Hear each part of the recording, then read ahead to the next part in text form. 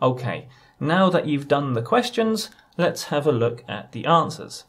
For question number 1, these are the answers. You must submit the document by 5 p.m.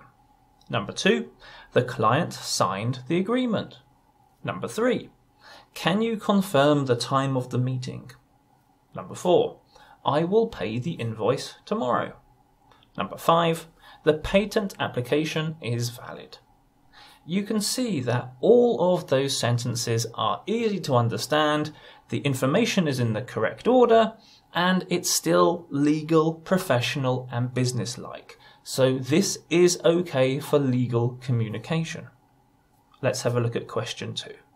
Okay, if you didn't get the same answers as me, don't worry, as long as you wrote using the active voice and you've made the message a lot easier to understand, then your answer should be okay.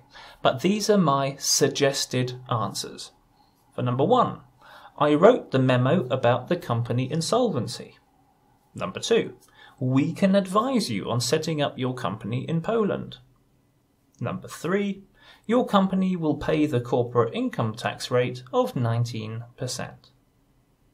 Once again, simple messages, the information is in the correct order. This is very easy for someone to understand. They read it once, they know what's happening, and then they have no questions for you to answer.